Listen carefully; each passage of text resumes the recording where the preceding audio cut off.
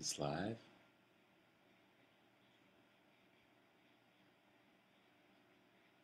It's live.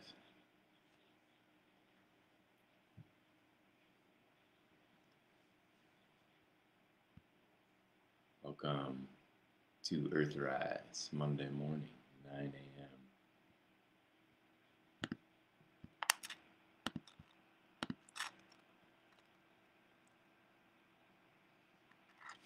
Welcome to Earthrise, Monday morning, 9 a.m. Just getting some of the tech details worked out. My name is Mike Savina, musician with the go-rounds. Done a lot of session work with my friends in Heavy Color, Seth Bernard, Elizabeth Pixley Fink. Did some solo stuff and record with my brothers. I'm also a music educator through the Suzuki Academy of Kalamazoo, an outdoor facilitator at Pretty Lake down here in Kalamazoo, Michigan. Earthrise, Earthrise, what a beautiful series. You know, if you're not familiar, the name comes from a photograph taken of the Earth when Apollo 8 astronauts were orbiting the moon. I find this really, really inspiring because, one, they were the first to leave orbit, Apollo 8 was, and get around the moon. They didn't land on the moon, but they were orbiting it, and they were asked to take pictures. And they had like a reel of like 1,000 pictures or whatever in this camera. And I thought it was really striking what one of the astronauts said when I was listening to an interview preparing for this, and saying that they brought a television and a camera, and he thought that that brought back the realities of what we were doing to the American people and to the people of the world. I just think that's interesting. These little reminders and these little attachments to this Earth sphere immediately bring us to the heart, and the nature of humanity. And as you're so far, you're rising from behind the dark side of the moon, and you see just the Earth the size of a thumbnail. It really gives you, I imagine it would give you a perspective to zoom out, literally and figuratively, in a way that reverberates straight back to the heart.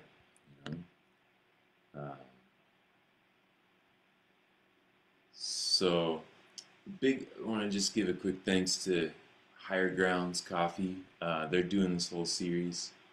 Higher Grounds is an organic, fair trade coffee roaster in Traverse City, founded by our friend Chris Treater. Music, community, human connection, and social justice have always been central to Higher Ground's identity. And our collaboration is a natural extension of both organizations' work. So our Earthwork has done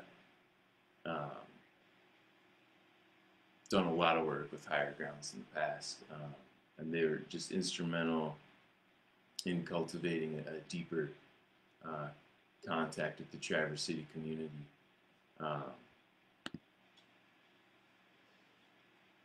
So huge thanks to them. I got some of their coffee. They sent me a wonderful little care package to prepare for this and perk me up this morning.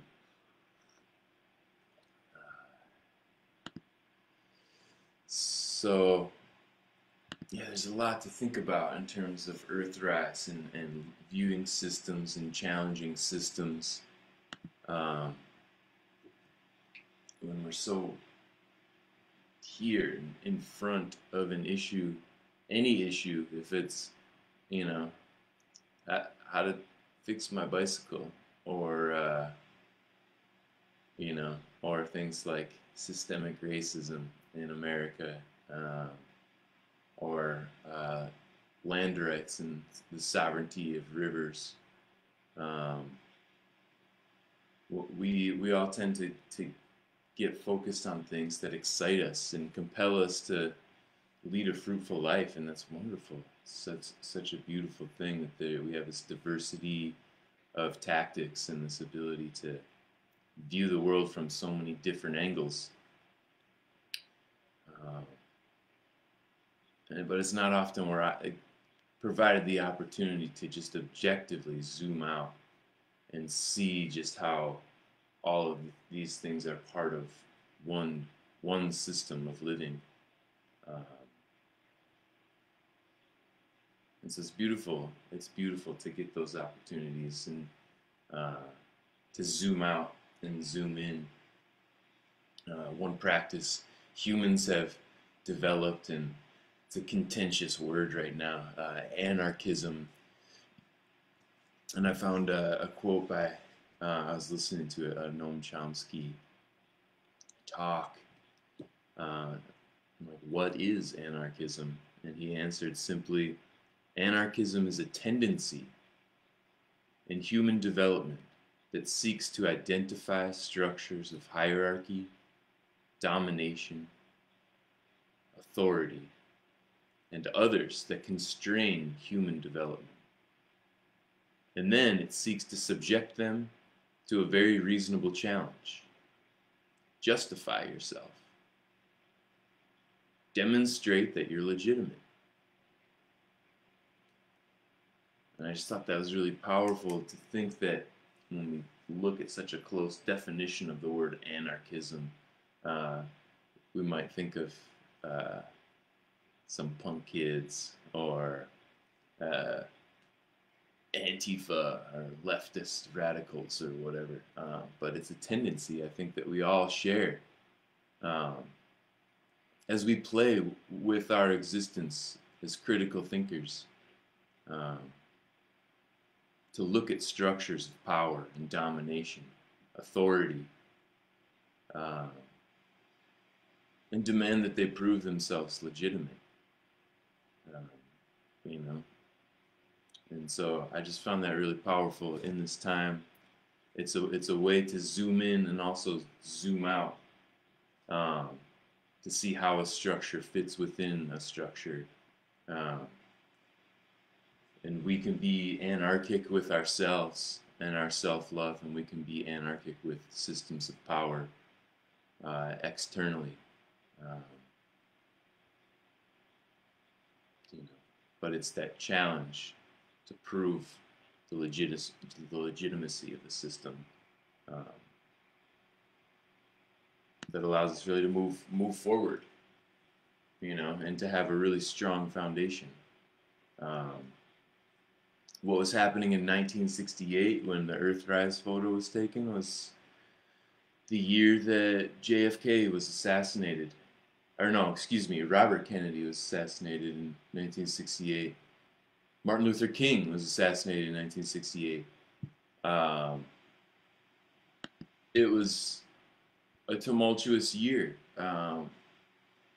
when you see that people who were challenging structural authority and domination were met with just an equally repressive force. So the question we all have to ask ourselves is, you know, as a friend of mine, Chris, said the other day, we had this event in Kalamazoo remembering the 10th anniversary of the Kalamazoo River oil spill, and announcing that we'll be starting a divestment campaign from Enbridge and all of its contractors and subsidiaries, and pressuring public workers in the city and county of Kalamazoo to divest their retirement funds from any of those subsidiaries. And we had a speaker, Chris, who asked, you know, what are you willing to do? How far are you willing to go? And some people have risked their lives as someone who's become as iconic as Martin Luther King Jr., who just he took his whole critique of racism and began to apply it to the broader systems of power, the war machine, unbridled capitalism, and even the mere critique of such systems can put your life in danger, which to me only proves their illegitimacy. Uh, if you can't stand for critical debate, then uh, sorry, but you've lost your legitimacy. So I'm gonna play a little bit of music.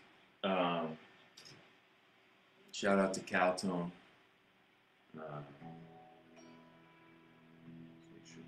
Juice here.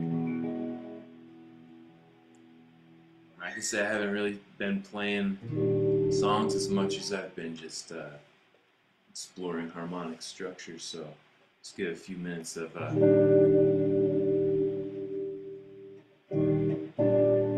little meditative round. Maybe we'll do an A.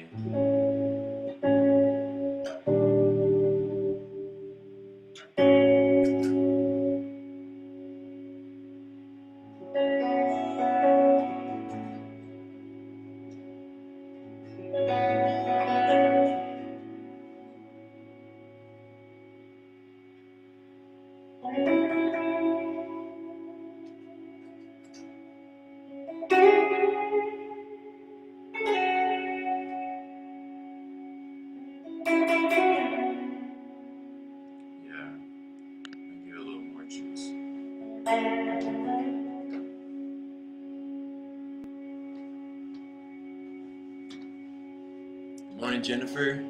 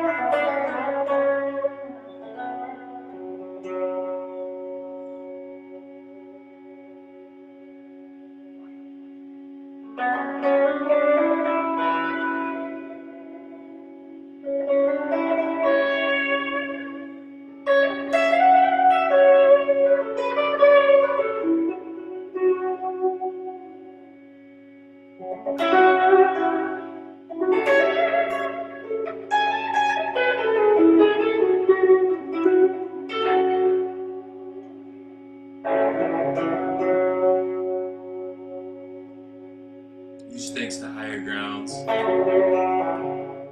all my friends and partners at Earthwork Music.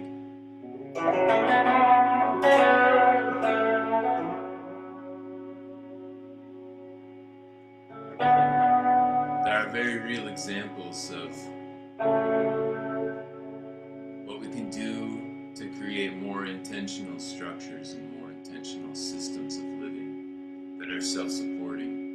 And for something as ubiquitous and at times devastating as coffee production, Higher Grounds is helping to change that paradigm. I'm really grateful we have something like that here in Michigan that'll work so closely with farmers, directly with farmers, work closely with their artist partners, and helping create real change to the extent that their entire structure is touched by intentional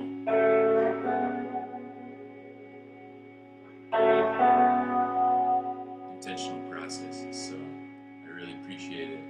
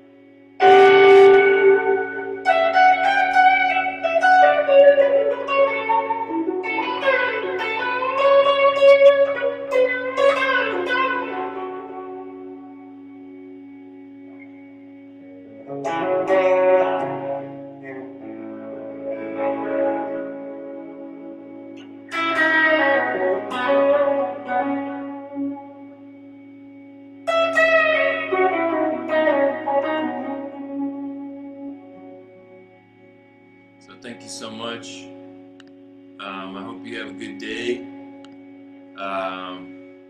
and take a mindset to challenge structures of power and demand that they prove their legitimacy. You can tune in next Monday, 9 a.m. to connect with another Earthwork artist and start your week with some words of hope, solidarity, inspiration from the photo Earthrise. I wish I had one for you right here, but you can just search Earthrise. I guess there's some gaming. Some people have used Earthrise in certain games, but if you you can also find the photograph. You can check out past videos on the Higher Grounds YouTube channel. Continue to support producers and products that are directly networking with farmers. And thank you, Tasha.